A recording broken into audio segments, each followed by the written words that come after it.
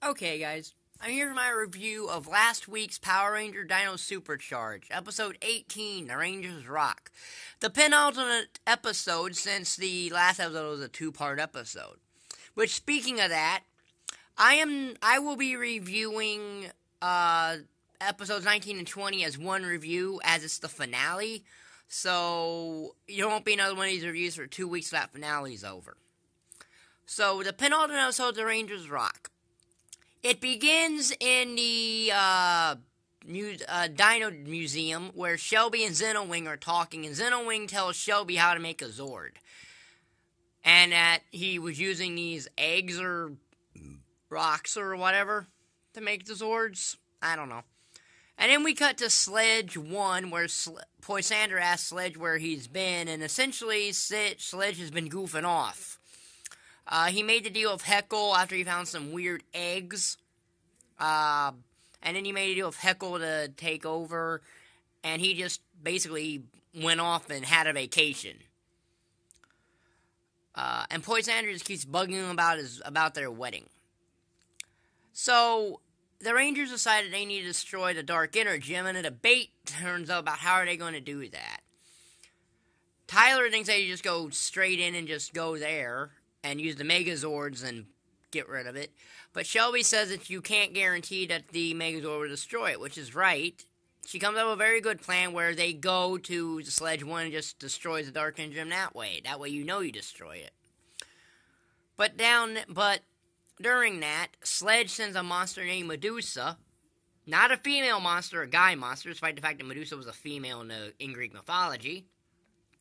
He destroyed the Sentai Q Ranger Galaxy or whatever it is.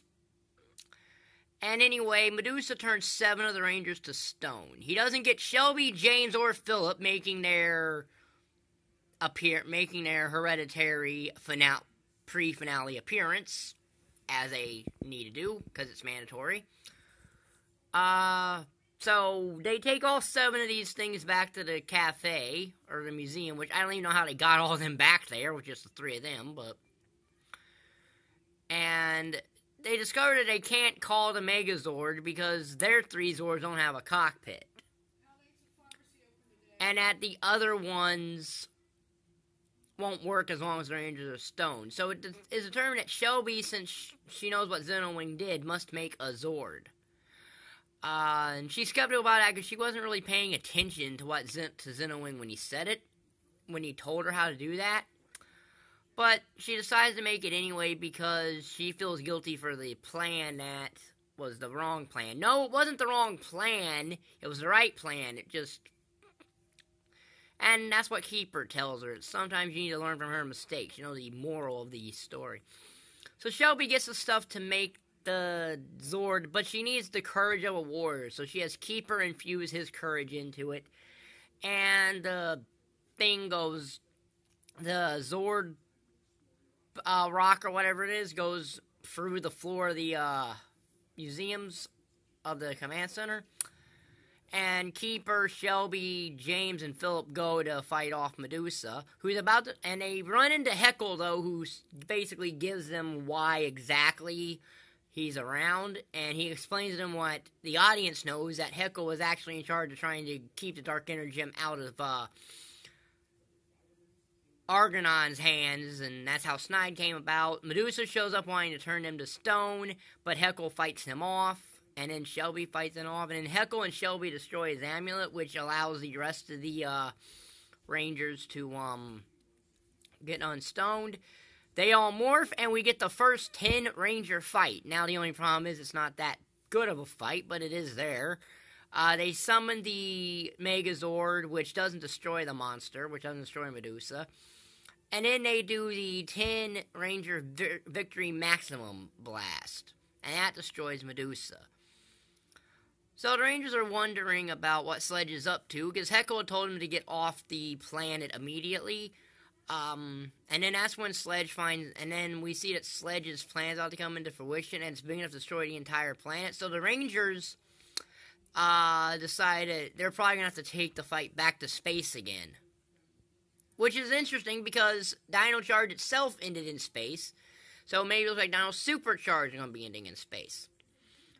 So this is a good episode.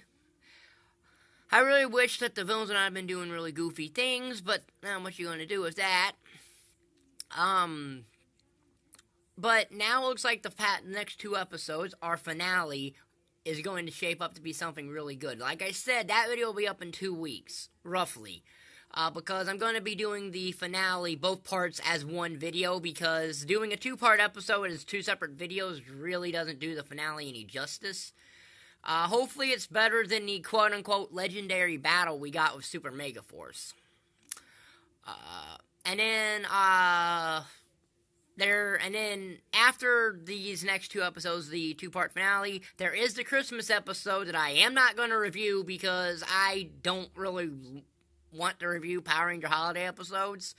So I won't be back with another one of those reviews until the debut of Ninja Steel. And I'll also have a review of the 2017 Power Ranger movie alongside a review of the first MMPR movie. So stay tuned for that. Of the new Power Ranger movie coming out in March, and the original Mighty Morphin Power Ranger movie. So stay tuned for that, because I'll be doing that probably around March when Power Rangers the movie hits. So if you like, I'm gonna put all these reviews eventually into the Dino Charge review playlist. I just haven't got around to it yet, but they will be there. But if you like this video, like button down there, subscribe button down there, and thank you for watching. Bye.